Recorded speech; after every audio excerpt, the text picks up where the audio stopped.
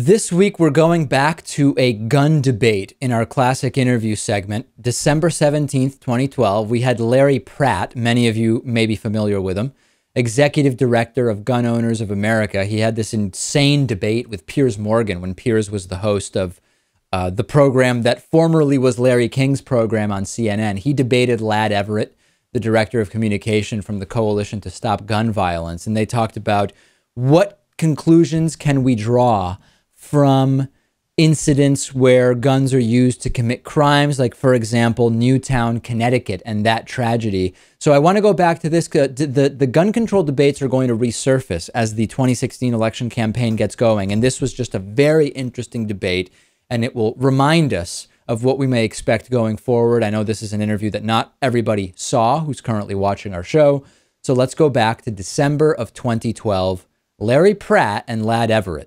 Joining me now are Larry Pratt, Executive Director of Gun Owners of America, and Ladd Everitt, Director of Communications from the Coalition to Stop Gun Violence. Now, gentlemen, initially we were going to have you on to talk about the Portland, Oregon shooting. Of course, over the weekend we had the shooting in Connecticut, so I think really that is going to change our discussion a little bit, although maybe less than I imagined. We'll see what you guys have to say. Larry, I want to go to you first. Do you believe we've seen anything over the weekend in Connecticut that makes you rethink what the policy should be on gun regulation, registration, and gun control and screening at all in this country? We certainly should be rethinking. We should be getting rid of the laws that have facilitated this kind of tragedy from occurring. Gun-free zones are a minor penalty compared to murder, and yet mass murder was contemplated and carried out. So it doesn't really make much sense to talk about penalizing people for having a gun in a gun-free zone when the people who are being victimized need to be able to protect themselves with a gun. Okay, so Ladd, let's pick that up, the idea that if more people in the schools were armed, that would be a better situation. Yeah, you know, David, I think we've reached a point, and particularly after the president's remarks last night, where we need to call madness madness. And I do know of one individual who did buy into Larry's thinking in this type of, his quote-unquote solution, and that was Nancy Lanza. There is no doubt that Larry, the minute before this kid went on a rampage, would have told us that Nancy Lanza, with the literal arsenal of firearms she had in her home, was probably the safest woman in America. I think this poisonous myth that the pro-gun movement has circulated now for decades, that guns make us safer, I think that died along with those little children on Friday, sadly. You know, we were talking about perhaps getting into Oregon. At the mall in Oregon, there was a fellow carrying a gun against the mall policy, which would have been some sort of minor infraction. When he heard the sounds of the shooter firing, he ran toward them. And as he was coming into range, this shooter saw him.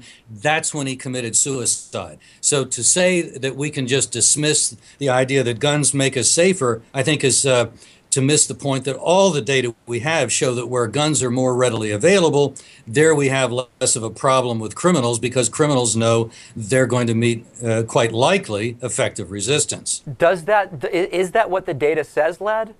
No, it doesn't say that. I mean, I would encourage the people that watch your show to look at the CDC data on state gun death rates, and consistently states with weak gun laws have the highest rates of gun death. And you can look at, even states like a state like Alaska, that always predominantly has one of the highest gun death rates in the 50 states. And, states with very tough gun laws, conversely, have very low rates of gun death. Finally, playing off what Larry just said, I'll leave it up to sane Americans to think about whether having shootouts in malls with lunatics who have been legally armed or easily gained access to firearms makes them safer or not. Well, the data absolutely do not say what you're suggesting. The FBI for years have been producing data to show that the states that have the more, that make it easier for people to have firearms, to carry firearms concealed, those are the states that have the lower violent crime rates. And the idea that somehow we would be safer in a mall waiting for somebody to come and shoot us rather than being able to fight back, if we're talking about madness, I would say that borders on madness. Well, madness is telling people that it's okay to be waiting in a mall for someone to come and shoot them. In other modern democracies, you don't have to worry about someone coming to shoot you in a mall or in a house of worship. You're or mistaken when again. you're kindergarten. No, no, I'm not mistaken, You're Larry. mistaken The facts again. are, and again, in Europe, I'd they invite have had some of the greatest mass murders that's in just nonsense. recent years. And in That's our nonsense. own country, the largest mass murder at a school occurred in 1929 in Michigan when 37 people were murdered by a guy with bombs. Larry, So the idea that Let's you take are a going to step make back us for a safe by second. banning Larry, guns. Let's take a step crazy. back for a second, guys. Those countries have astronomically lower rates of gun death, and you know that, Larry.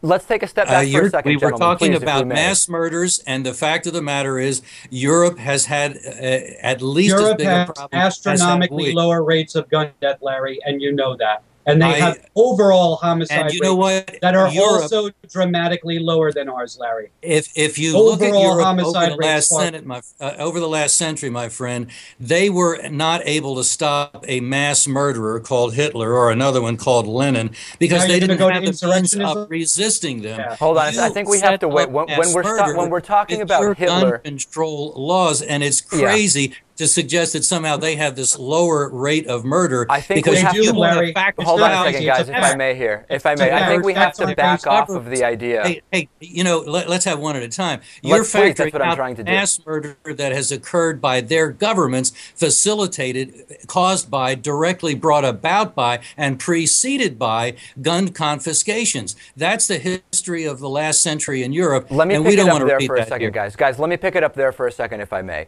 Number one, I don't think that talking about World War II is relevant to talking about the mass shootings that we're having in the U.S. in 2012, first of all. But secondly, when we talk about regulation and restriction on guns, the idea of taking everyone's guns is, number one, not on the table, and number two, that's not constitutional. So no one's talking about the fear-mongering that we're seeing about, hey, if we start regulating guns, we're all of a sudden taking everyone's guns. I think that's being way blown out of proportion. We regulate guns when we say that you can't have a gun in a mall. That is unconstitutional. That is a deadly idea, as we are finding out. No, it's not. And isn't it interesting that in Oregon, the mass murderer was cut very short because he saw somebody coming with a gun? Well, Ladd, I think that the Constitution talks about well-regulated, right? So the idea of having no guns in specific places, wouldn't that be part of the regulation? Let's get back to fact and move away from conspiracy theory. When our founders debated the Second Amendment, there is existing surviving debate. Again, these things are facts, not fiction or conspiracy theory. The issue of individual self-defense was not even mentioned in those debates. Those debates, 100% of the discussion centered around military service in state militia forces. With the Second Amendment, James Madison, who was a Federalist, by the way, a man that believed that only by strengthening the federal government could we preserve our union, he was attempting to balance control of the state militia between the federal government and the states, because in the Constitution, which came before the Bill of Rights, Madison had given a great control over the militia to the federal Congress, which worried anti-federalists and people concerned about states' rights. So, all this insurrectionism coming from Larry about how he wants to arm himself against our government and shoot and kill government officials when he thinks they're tyrannical, that era ended on Excuse Friday. me, James Madison was an insurrectionist. He was part of an insurrection against British tyranny. Yeah, and they're to say gone now, that Larry. somehow I'm participating in conspiracy theories when we've caught our own government in Fast and Furious supplying the Mexican cartel with the very kinds of guns you all would like to ban, I think that goes over the top. Let's take a pause from the constitutional conversation, and I want to kind of, as we don't have unlimited time, I want to focus in very specifically on the idea of more guns in schools. Doesn't basic logic tell us that these same teachers that the American right has been calling overpaid and unqualified, becoming gun-toting security guards, can only lead to disaster, Ladd? It's madness, David, and I'm not going to treat it as serious. And the people preaching it are people who hate our government, who are, preaching the kind of insurrectionist ideology that you're hearing from Larry. I'm not going to even treat it as serious anymore. Not in the wake of, not after Friday.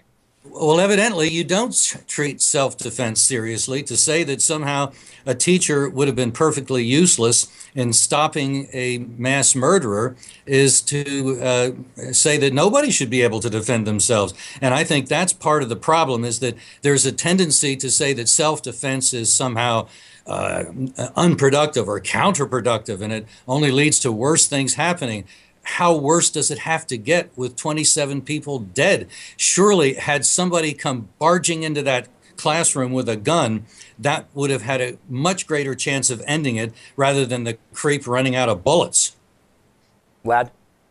I just think it's pathetic. I mean, you know, here Larry is. He's lobbied for years to weaken our gun laws to the point where lunatics like Jared Loughner, James Holmes, Adam Lanza can easily gain guns, often legally, because of his lobbying. And now he's telling us that because he's done that, and because he's putting us under threat every day, that we should have to bring guns into a classroom with 5- and 6-year-olds. I think that's disgusting. I think it's time to treat madness like that. You think self-defense is disgusting? Then there's not much I can do to help you. But I think Larry. A teacher there with a gun would have been very undisgusting. It would have been disgusting only to the mass murderer. And if you're finding that disgusting, then we really have a different point of view on the world, don't we? Oh, we certainly do.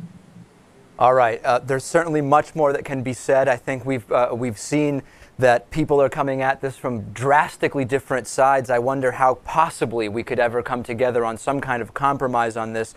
Hopefully the next few days, weeks, and months will give us a sense of that. I wish we had more time. We've been speaking with Larry Pratt, the Executive Director of Gun Owners of America, and Ladd Everitt, the Director of Communications at the Coalition to Stop Gun Violence. Gentlemen, I appreciate you being here today, even if we couldn't get much agreement. Good to be with you. Thank you, David. Thank you, guys. Take care.